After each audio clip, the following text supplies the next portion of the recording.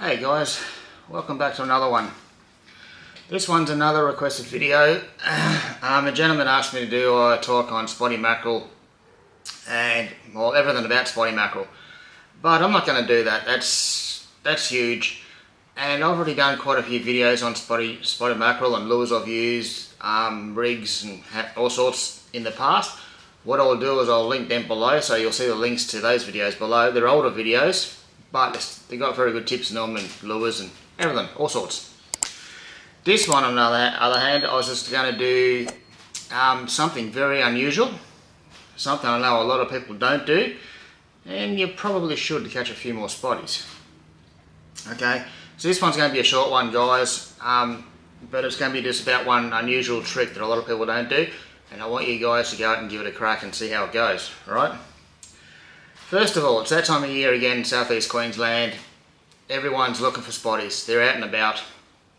Okay, Palm Beach, Mermaid Reef off the Gold Coast, 1 mile off the Gold Coast, 18s all over the place. Moreton Bay, okay?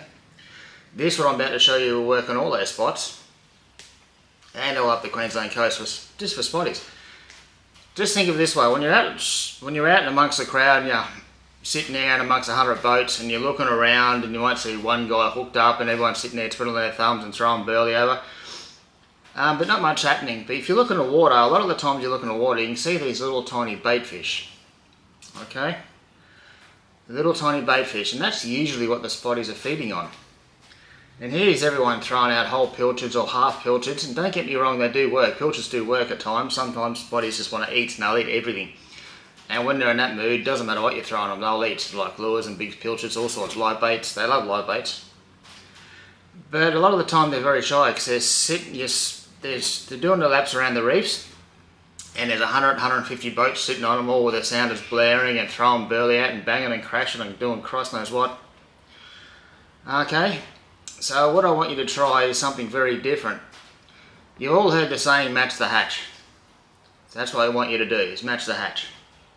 So basically, a lot of those little baits in the water, you'll see are like little froggies, little frogmouth pilchards. No one ever buys them and uses them for mackerel. I don't know why. You should. Mackerel like them. They work well. Saying that, don't stop taking pilchards out. Take your pillies out. Keep doing your half floating pilly rigs and stuff too.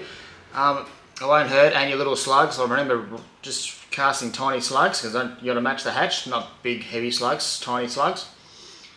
But I want you to do something different. I want you to take out some froggies with you, some frogmouth pilchards, okay? And just good old wire. You need a short bit of wire. This is 25 pound or 27 pound or whatever it is, multi-strand.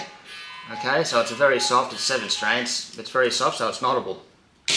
And then I want you to get yourself some little hooks. You can either use yourself little gang hooks like so. Hopefully you can see them. Or something like that. I haven't tried the gang hooks personally. I think they might be a touch small for spotties, but you never know, they might work, they might be right. What I use, I've just got like a little silicides little hook, a 1A.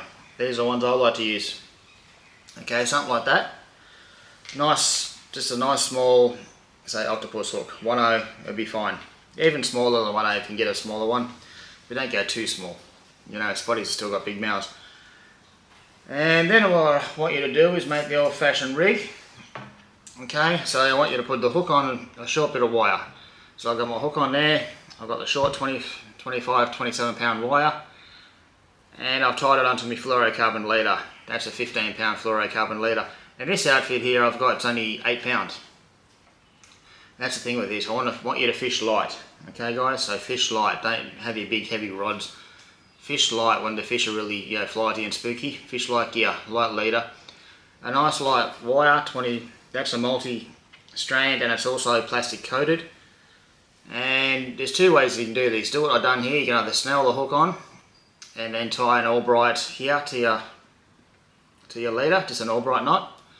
Or you can put swivels on and crimp them if you want to make them at home. But I like to do it this way so I can do them out in the boat on the fly.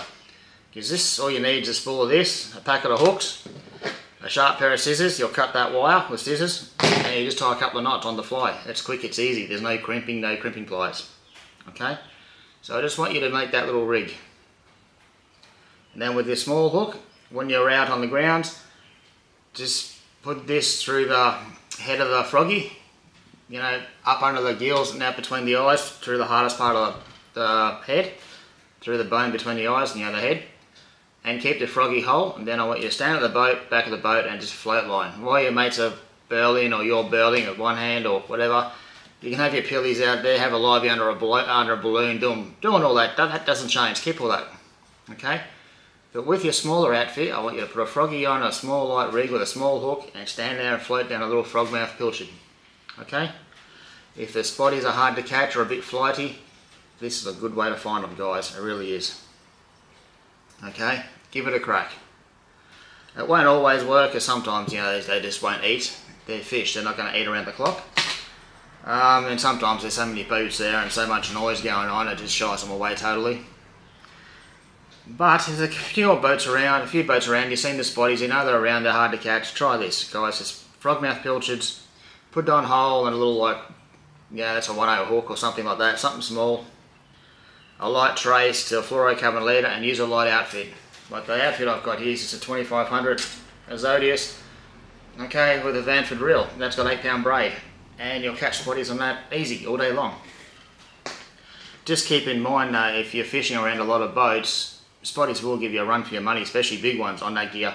So watch other people's anchor ropes and save a few fights. But other than that, I hope that video, well, helps. Hopefully it's something different. Get out and give it a crack, guys. And like I said, the other spotty mackerel videos I've done before, I'll put links down below so you can go watch them. Like I said, they're older videos, the quality's not as good, but there's still plenty of good tips and tricks in there. Get you out of trouble, hopefully get you out of trouble and catch you a nice feed of spotty mackerel. Anyway guys, thanks for watching, and I'll see you again soon. Next couple of videos are back on the old little pocket rocket. I'm starting to sand and bog that thing up now, so we'll start building that up, and hopefully by Christmas or just after Christmas we'll start doing some offshore fishing up here in the north. Should be fun.